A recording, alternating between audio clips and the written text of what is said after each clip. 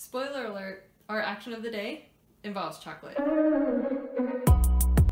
Jessie here from Sustainability Made Easier with our easy action of the day. Today's easy action is eat chocolate from a supplier you trust.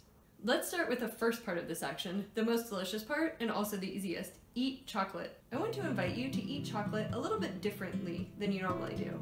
First, slow it down and start with your eyes. Enjoy the way the chocolate looks.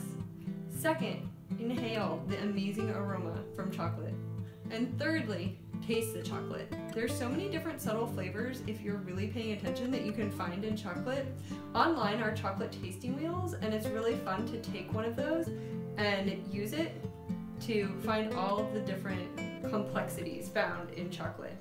If you eat chocolate in this way, it will be totally different than any way you've done it before, and it will be delicious, and you won't need quite so much chocolate.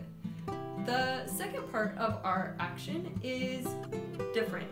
It is a little bit trickier. Where do you find chocolate worthy of such an intimate eating experience? The problem is, cocoa probably isn't grown in your local area, so you can't just pop over to your local cocoa farm and meet the farmer and find out how they're growing the cocoa and if it's in a way that you think is good for the earth.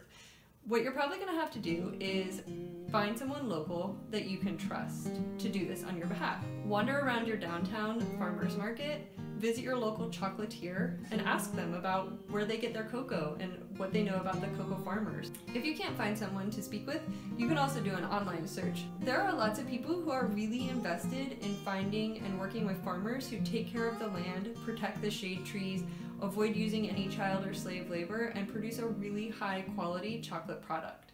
These are the people that you want to be buying your chocolate from.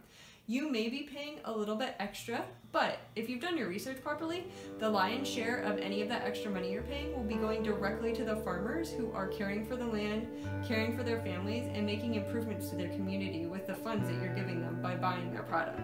Want to do more? Spread the word about this action.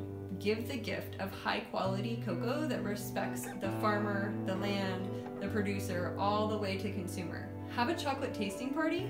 This is really fun and a great way to really experience excellent chocolate. Finally, eat chocolate. Remember that cocoa farmers can't improve their communities or the lives of their families if you're not buying their product. So that's easy. Our easy action of the day. Eat chocolate from a supplier you trust. I have more information on this if you go to my website, Sustainability Made Easier, and look up Action 12.